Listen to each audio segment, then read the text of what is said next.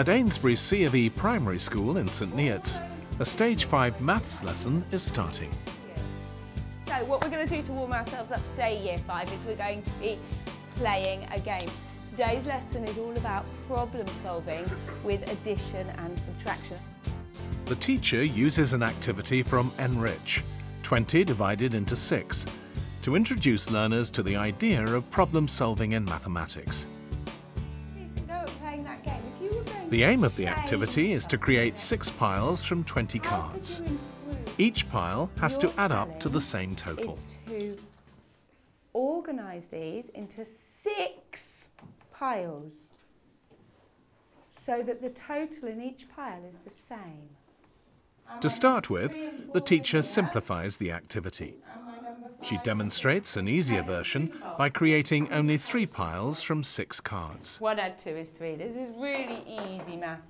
1 add 2 is 3. 3 add 4 is 7. 5 add 6 is 11. Have I got equal totals in those 3 boxes? No. What I need to do then... This allows the class to quickly and confidently familiarise themselves with what they're required to do. The aims of the lesson are to use the 20 divided into 6 activity to introduce different ways of problem solving in maths, and to encourage all learners to actively engage with the idea of problem solving in maths. There's no point planning a lesson unless you're responding to where the children are. So you can't plan too far in advance because you might not know where they are in a particular area of math. So really this activity was planned having done already lessons in addition and subtraction and being able to get a good grasp on where the children were. As learners take part in the 20 divided into 6 activity, the teacher brings the class together to explore their initial ideas. Taylor managed to put a total of 30 into each box with different cards. Then she had some numbers left over. Can you remember what were the numbers, or could you read out for me, Taylor, the numbers that you had left over? We had 3 and 7, 2 and 8, and 6 and 4. What can you tell me about those numbers, Taylor? They all added up to 10. Which in total gave me 10 and 10 and 10 more, which was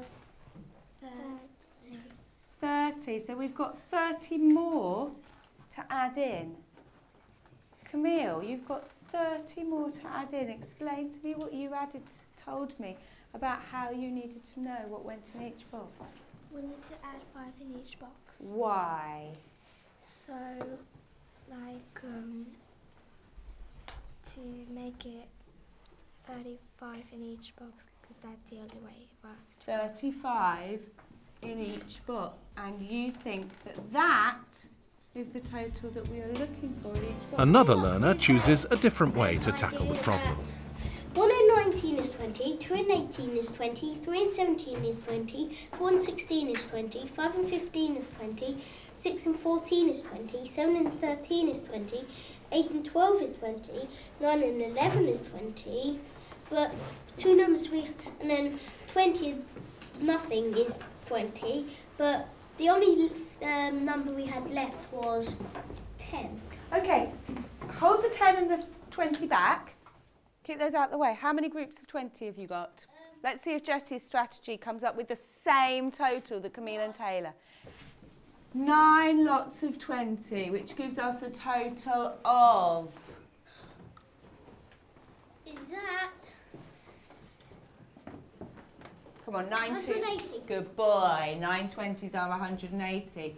What have you got left over? Which 2-digit cards couldn't you... 10 and 20. Add 10. That's 210. 20.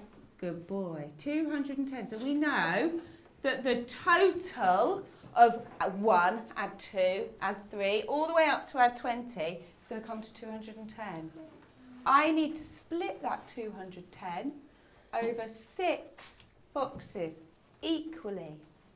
What calculation would I do to split 210 into 6 equal boxes? Jessie, I don't think I can not ask you. 210 divided by 6. 210 divided by 6. How many 6s in 210? It's an opportunity to share progress and helps the teacher to understand which learners need more guidance. The second math activity is taken from the Enrich website, which is really good for us in school because it encourages children, lots of activities on there for them to really apply their knowledge and practice and consolidate skills.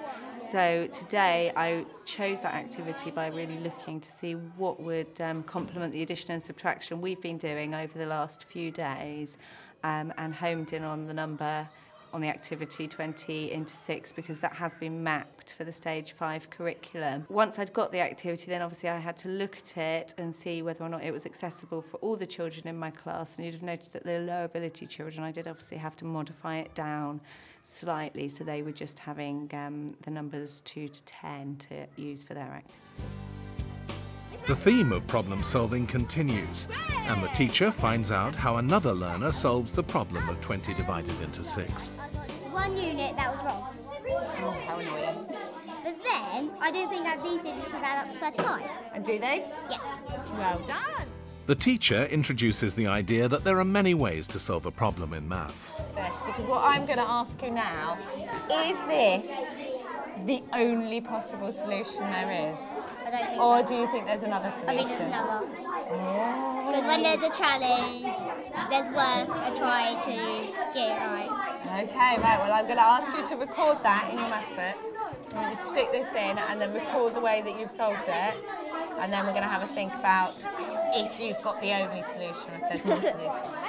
Problem solving is really important in maths in terms of encouraging children to start to explain, to generalise, to reason, to justify. All of those higher order thinking skills, which obviously go across the curriculum, can be really enhanced in maths learning. We do a lot of teaching from a kind of problem solving angle, and it does really benefit the children because it's the thinking about thinking.